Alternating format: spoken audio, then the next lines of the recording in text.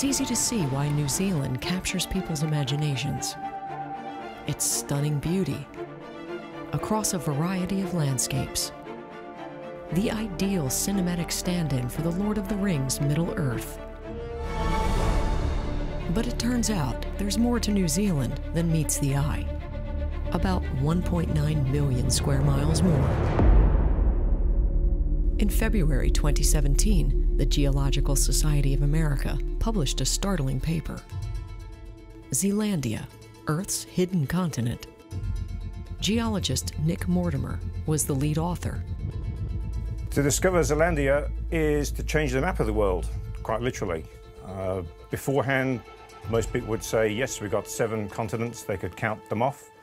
But now the world map's changed and we've got an 8th one on there. Mortimer says in the beginning, there was no search for Zealandia. This research was an outgrowth of everyday scientific efforts to gain a better understanding of New Zealand and its natural history. And so what the various geological investigations have led us to is that we do have the components of a continent here. We didn't start out to try and prove its existence. But that's exactly what Mortimer and his colleagues did. Now, geologists look at things slightly differently. We don't stop at the low water mark. We continue on a bit beyond that onto what are called the continental shelves. When a routine expedition to dredge the seafloor turned into a true voyage of discovery. It's a big ocean out there. Lots of big distances between these places. It takes a long time to transit in ships, you know. Near the remote Chatham Islands, 1,000 kilometers from New Zealand. We expected to get black basalt lava like we got at every other dredge on the expedition so far. But instead of getting black basalt lava, up came a granite. And this is a real surprise to all of us because granites are icons of the continents. Lab analysis of the rocks changed the mindset of Mortimer and his team at GNS Science and defined their ultimate pursuit, Zealandia.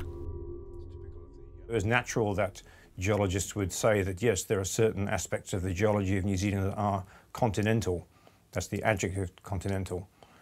But what the big change is in confidence and the amount of data that we've got now in the last 10 and 20 years is that we think we can change that adjective into a noun.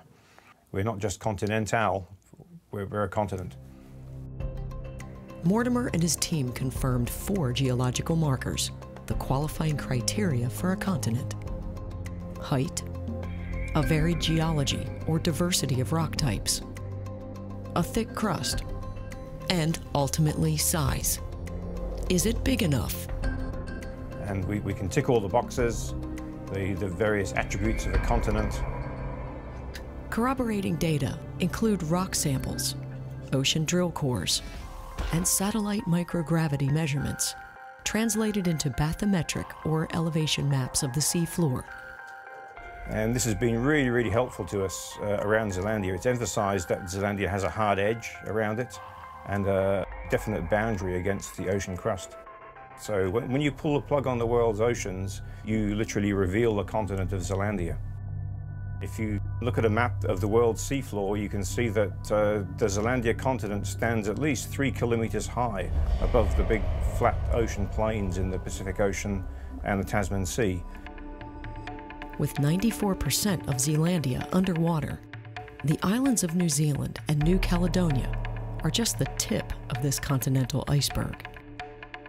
And measuring in at 4.9 million square kilometers, Zealandia is 6 times bigger than the so-called microcontinent of Madagascar, and more than twice as large as Greenland, which also happens to be attached to North America.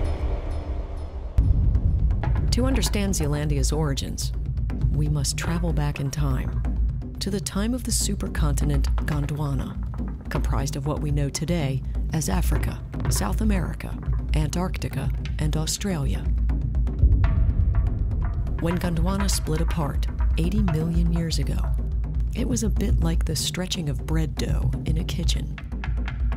And then you start to pull that big lump of dough apart. And if you pull slowly, some of those pieces will stretch and get thinner. Just like Zealandia, which broke off and slowly sank. because of its relatively thin continental crust. It's not as thick as the main continents, but it is thicker than the ocean crust. And geophysicists know that when you have thin crust, it floats lower in the mantle, and so it sits lower elevation-wise, and that explains, in very simple terms, why Zealandia is so submerged. Situated between the Pacific Plate and the Australian Plate, tectonic forces squeezed Zealandia, raising out of the water what we know today as New Zealand.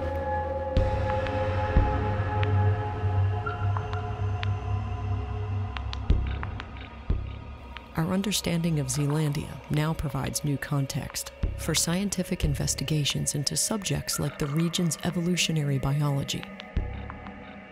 The flora and fauna of New Zealand and New Caledonia, the native animals and plants, they're not just special to the countries, but they are the flora and fauna on a drowned continent. Basically, we think that Zealandia is a more accurate way to show the geology of the Southwest Pacific. Maps that don't show Zealandia as a continent, world maps that don't show Zealandia as a continent, are less accurate than ones that do. With no official body to elevate the status of Zealandia, the question is, will children learn of the world's 8th continent? Mortimer and his team aim to influence the curriculum.